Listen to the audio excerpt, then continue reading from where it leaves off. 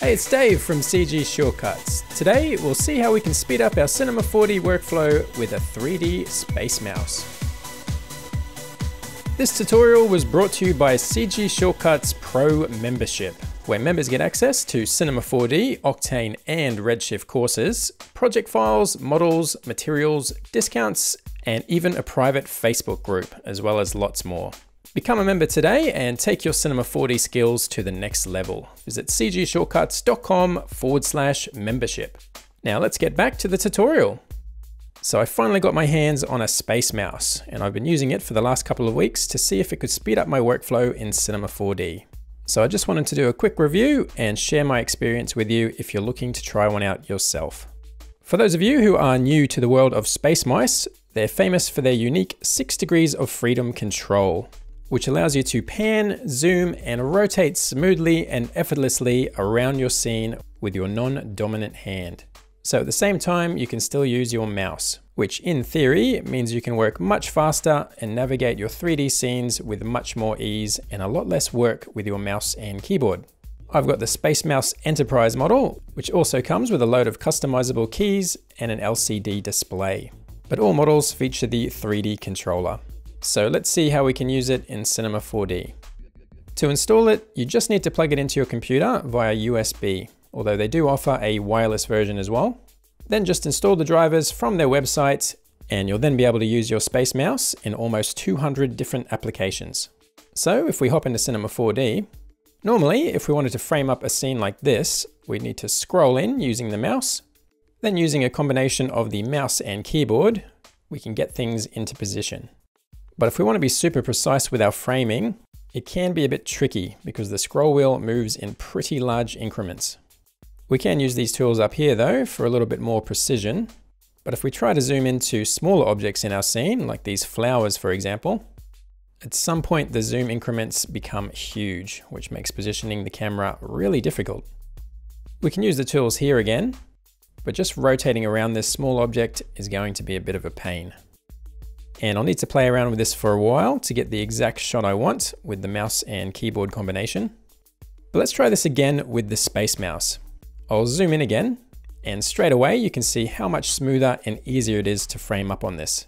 And I can be as fast or as delicate as I need to be to precisely get this exactly where I want it. And if we want to get a shot of that flower, I can zoom over there and easily try some different angles in a very smooth and intuitive way. And using the SpaceMouse is actually fun. I can fly around my scene like it's a video game and really explore for interesting camera angles, which I'm definitely a big fan of. And you can see how much time this is actually going to save you. So let's take a look at how this actually works. If I push forward on the controller, we move forward, and the harder I push it, the faster it'll go. Then pulling back will take us backward. Then we can strafe left or right by pushing this to either side. And we can pan from side to side by twisting the controller like this. We can also bank or roll the camera by tilting the controller to the sides. And finally, we can pull the controller upward to move upward or push it down to lower the camera. So with just one hand, we can combine all of those motions together and freely move around our scene.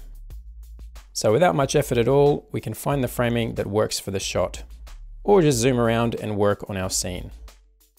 So let's take a look at the hotkeys that come with the SpaceMouse Enterprise model I have here. First, we have the delete key, which does the same as it does on the keyboard, but we've then got these camera bookmark buttons.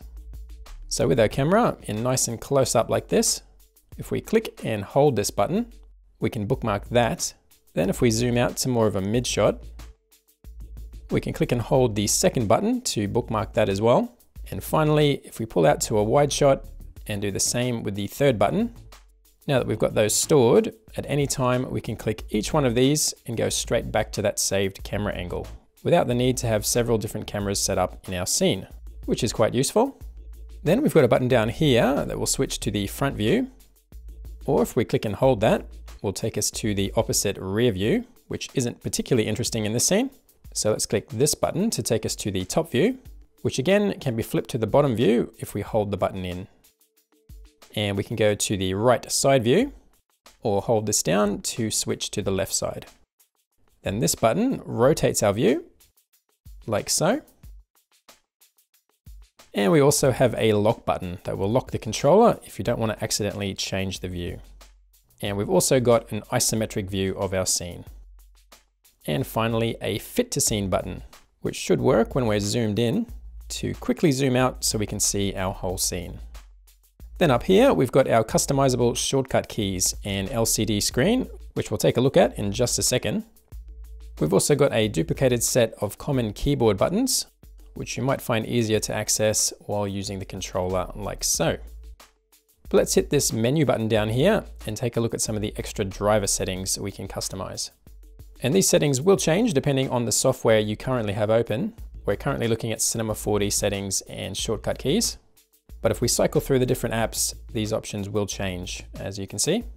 But let's take a look at the Cinema 4D settings, where we can firstly adjust the speed or sensitivity of the controller with the master slider here. Or we can go into the advanced settings and over to the speed tab, where we can adjust the speed of each axis individually. Or tweak some of the other navigational settings, which you can customize to your liking for each different application. And what's really cool about the Cinema 4D integration is the different navigation modes we can use in here. I usually have this set to target camera mode, which is what we were using for the little demo we just had. But let's take a quick look at these other modes as well, except for the object mode, which for me was just really difficult to control because it kind of just reverses the direction of everything, which I didn't really like. But camera mode is quite cool. It basically just lets you look around your scene as if you were looking through a camera, which can be pretty handy for framing up your shots. Then there's helicopter mode, which is kind of like looking through a camera mounted to a helicopter, which is great for zooming around landscapes and getting aerial shots. And we've also got walk mode, which is really fun because it lets you walk around your scene like a video game. And you can even go up and down stairs as well, which is really cool. So this would be great for architectural shots or for finding unique camera angles as well.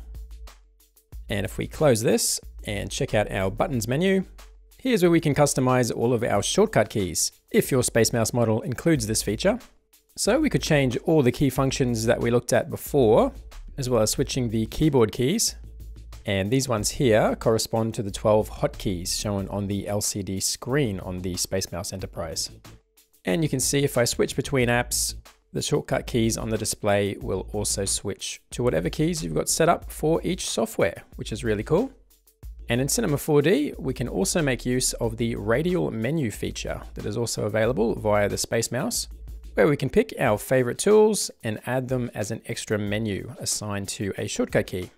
And we've got a few pre-built radial menus, including the Create Mesh menu and the Deformer menu. And we can make our own by clicking this option here. But let's take a look at how that works in Cinema 4D. If I click the Mesh radial menu hotkey, we can see all the tools within that menu popping up around our mouse pointer. And to pick any one of these, it's just a matter of moving the cursor over the one we want, like the text object, for example, which is automatically added to the scene. And we could do that again and add a sphere by rolling over that. Or again, let's bring in a cube. And it's as easy as that. And we can also access deformers with the deformer menu as well, which is another cool little feature. The SpaceMouse is also super handy in ZBrush and makes navigating around much more intuitive. And it also worked great in Substance Painter for texturing models. I also tried it with DAZ Studio, but it was a little bit jerky and not quite as smooth as it is in Cinema 4D for some reason, but I'm hoping they can fix that with a driver update. But other than that, I really enjoyed using the SpaceMouse Enterprise and will definitely be incorporating it into my workflow. So you'll probably see it in action in our upcoming tutorials. So hopefully you found this video useful. If you have any questions about the SpaceMouse, if you're using one or you're thinking of giving one a try, just leave them down in the comments. That's it for now. I'll catch you next time. Thanks for watching. If you found this video useful, give it a like so we know what to make next. Or just let us know what you need help with down in the comments. Don't forget to smash that subscribe button and click on the bell to be notified when we post new videos just like this one. You can find loads of CG training, assets and resources on our website, cgshortcuts.com, or become a member to access exclusive premium content. That's it for now. Here's a few more videos you might like.